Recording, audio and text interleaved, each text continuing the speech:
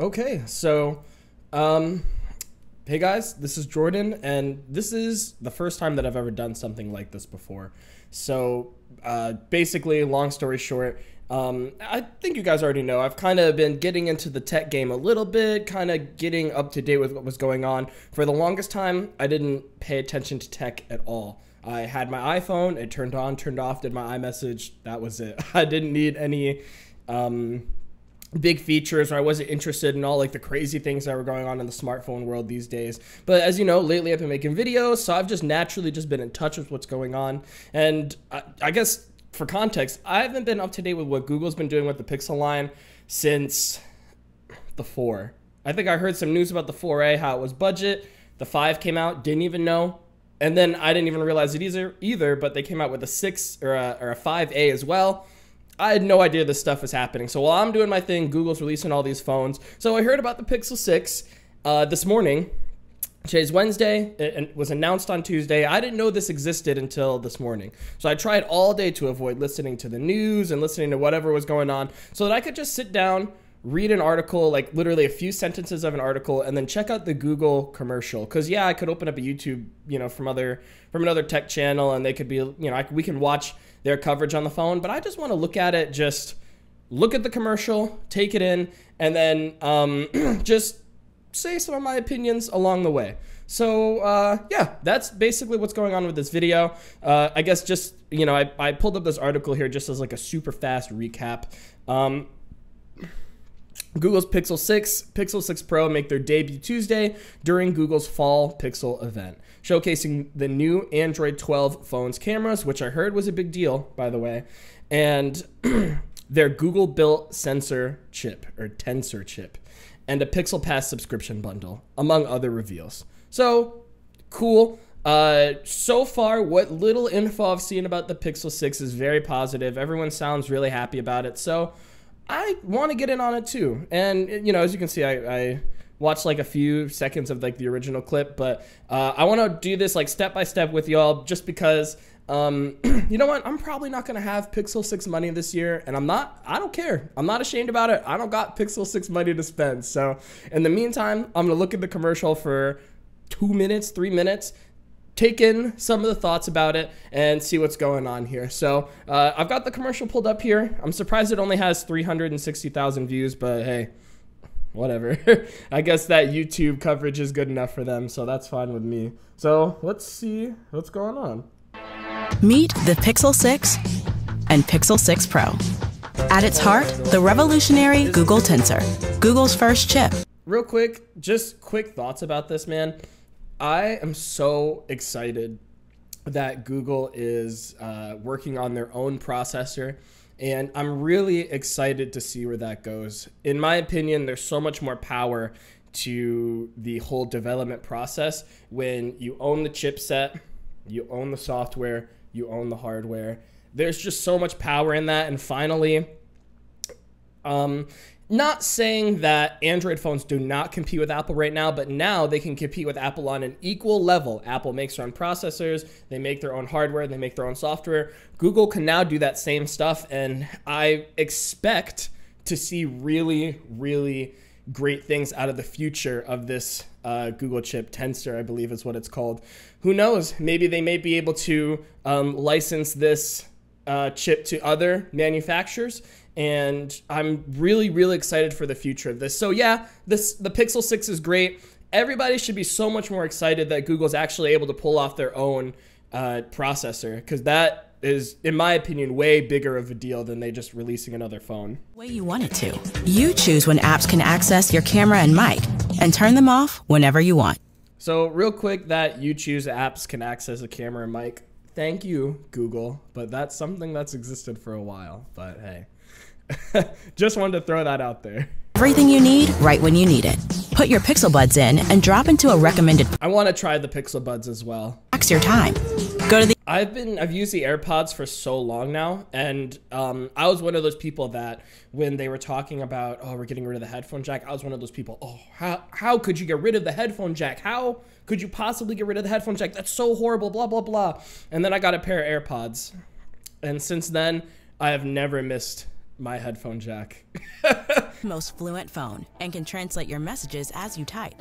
So It works in pictures too. all I can think is, man, if Google is the king of software in this aspect, they need to double, triple, quadruple down on that kind of stuff. Which, don't get me wrong, I'm glad to see that they're showcasing these features in their commercials. Like, hey, customers, like, our phone's a little bit smarter, has different software tricks than your average phone maker. And that's something that I think that Google has up their sleeve for sure. Like, that's such a good marketing point for them to have. And I'm just curious if the average consumer is going to catch on to that and value that piece as much as, anybody that knows how useful these features can be. So I'm glad they're showcasing this Google Translate thing, even though it's been built into the Google app for like years or whatever. I don't care. I'm still glad that they showcased it anyway. And, the average consumer should know this kind of stuff anyway. All without internet.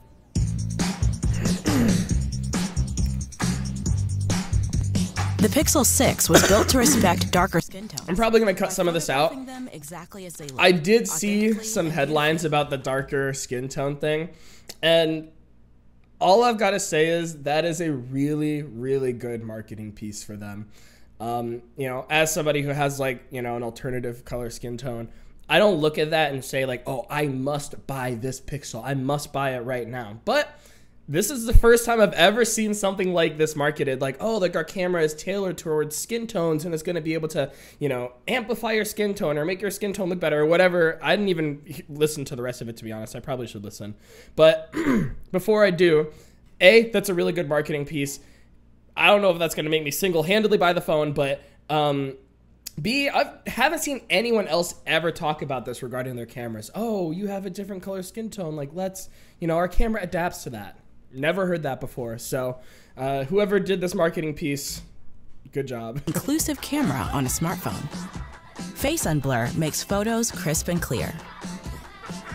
Motion mode creates silky smooth long exposure shots. Having that long exposure stuff built in is cool. While Magic Eraser makes distractions disappear. It's like a photo studio. I wonder how the average consumer is going to get that to work. The disappearing photo thing. I'm so curious. Just because I look at that and I'm like, of course it looks a million times easier in the commercial than it actually would work in real life. So I cannot wait to see how that'll work. Again, like I just said, I like Google and the way that they do software for the most part anyway. So if anyone can do it, make it accessible for the average consumer, they can. So let's see what they got. In a phone. The Pixel 6 is highest rated for security, so your digital life is covered. And Security Hub puts all of your security settings in one place, so you're... All right, Security Hub.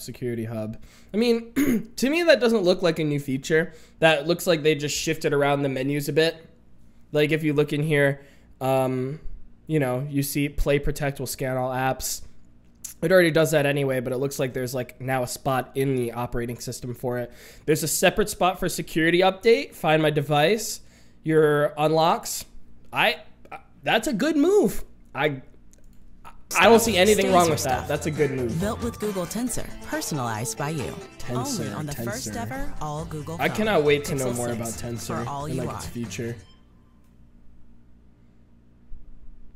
Cool. That's it. There's another one too. I kind of want to watch it, but so let's jump on their website real quick, just for like 5 seconds. Pixel 6. Let's check it out on Google's website. Let's see if they've got more on there. More that we should know anyway. So we have the normal Pixel 6 here. $599 is not a bad price. Not at all. That's a good price. And then $899 for the Pro. I guess they needed something in the 900 to 1,000 range, I guess. So hey, no big deal here. But I mean, overall, that video didn't give me too much of a look on the phone. The website definitely gives me a lot more details. And just quick thought, I love this color blocking style here. Just looks good. And I'm surprised because Google in the past with like other phones that they've built. They've always done like these little accents like on the power button and stuff like that, but this is the whole back of the phone. And obviously you don't like it, you can get a skin. I'm sure that do-it-yourself people, they can probably swap out these custom plates. You know, there's so many smart people out there that know stuff like that. So overall, I love the look of the phone. Obviously this like big black window on the back, it is a little weird. It pops out, which I don't care about the general opinion. Me personally, I've never liked my camera lenses popping out from the body of the phone. Never liked that. Probably never will, but on this, what am I gonna do? Like, I can accept it for what it is. No big deal. Google Tensor, again, so excited about that. All new camera for your best photos ever. Obviously, from what we know, it's, you know, a lot of the software that's propping this camera up, which, hey, I don't care how the photos look good, whether it's software, whether it's hardware, as long as they look good, I don't care. So good job on them. Let's see, is there anything else that really sticks out to me? Not really. That disappearing feature is cool. I cannot wait to see more about that. And the software camera upgrades, again, I can't wait to see more about that. It makes me want to try a Pixel phone actually just for the camera itself, just for the camera, and then just for the complete Google experience, them controlling the processor, hardware, software. I want to know what that experience is like so bad. So, I mean, this is pretty much it, man. There's nothing really too surprising other than that. Yeah, water resistant, we're used to that.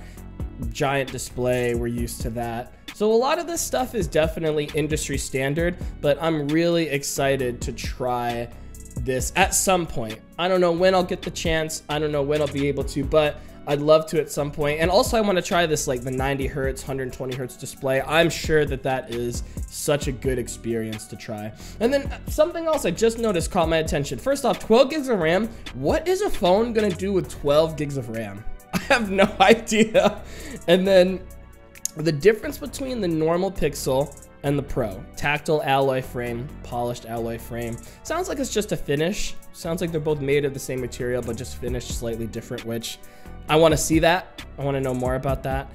But overall, man, I mean, this phone looks like a really cool release from them, and I'm super excited to see the future of the Pixel line. One more thing I wanted to talk about is the Pixel Pass, because I saw that pop up places.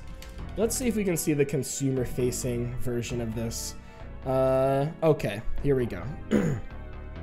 So already from the jump, it's $45 a month. Okay, what do I get for $45? I'll have to look more into this, but I guess a new Pixel phone with upgrades every 2 years. So I guess it sounds like it's a financing program, of course, but I guess you're getting software features built into that. And by software, it's just subscription, so nothing crazy. Google One, 200 gigs of cloud storage plus Google Store rewards. 200 gigs of cloud storage you can't beat. And I think they got rid of the free photo storage, so this actually makes complete sense now, like per their marketing move, why this would work. Preferred care, hassle-free phone repairs, replacements, and more. It's insurance. Effectively, you have insurance built into that. That's cool. YouTube Premium. I don't know about you. I cannot stand ads in my YouTube videos. I hate it. Yes, it pays the creators. Good for them. Jordan cannot do advertisements on my YouTube videos. YouTube Premium, or YouTube Music Premium. I have been trying out YouTube Music for a while, and I do like it, but I'm not getting the same satisfaction as I am from using programs like Tidal or Spotify. So I like it. I guess for somebody who's not bothered by YouTube Music, I could, that would be a beneficial to me. And then Google Play Pass, hundreds of games and apps without ads or in-app purchases. I have no idea what that totally means, because without in-app purchases, I mean, 90% of games you are progressing, via in-app purchases. So it's like no in-app purchases up to $100, $150. Is it even a dollar amount? I have no idea. But overall, for $45 a month, you get YouTube Premium, you get YouTube Music, you get 200 gigs of storage, you get the phone itself, and you get insurance on the phone. For $45, that's not too bad. It's not bad at all, to be honest with you. So, okay, and then that's just what I was thinking is, so what if I want the Pixel 6 Pro? Pixel 6 Pro, it's an extra $10 a month. So, I mean, for me personally, if I was a Google fanatic, this would be right up my alley. If I, you know, there was a long time back in the day, like maybe in the 2012 era, where people were obsessed with stock Android and were obsessed with Google Play Edition phones. So obviously, this would be super beneficial for somebody that still has that mindset today. I don't. I mix and match my services. I mix and match my phones. So for me, this isn't something that I'm like, oh my God, I have to get. But for those who love Google like that, this is nice. And, you know, who would really benefit from this is Apple, to be honest with you. Because if Apple bundled in all of these services into a monthly premium, that would pull a lot of weight for them. Apple Music, Apple TV, and the phone itself and insurance all bundled into one monthly payment. That's amazing. So yeah, if they can get some form of streaming service on here that's not YouTube bundled into this, it would be a real killer deal and really hard to say no. But other than that, man, that's kind of my response, my feedback to what's going on with this whole Pixel situation. So far, I like what I see. It's a cool situation that they've got going on here. So yeah, I'm gonna be on the lookout for some more good things out of this Pixel, the Pixel 6, this Pixel Pass program. And most importantly, everyone should be most excited for the Tensor processor, man. The future with that in play. It's more competition's always good, so not everybody's on their toes, and I would not be surprised if Samsung comes up with their own custom processor over the next few years, and I'm really looking forward to see the future of that. But either way, I'm getting out of here, man. I got stuff to do, so I'm gonna get off this, edit this up, send it out, and then I have another video I'm working on soon, the LG G8. That I'm working on right now, and that's done actually. I just have to edit it. But when I saw that this came up, I was like, man, I have to make a quick video on this. So yeah, I'm gonna send this out and I'm gonna get working on this, and hey, we'll see you in the next video.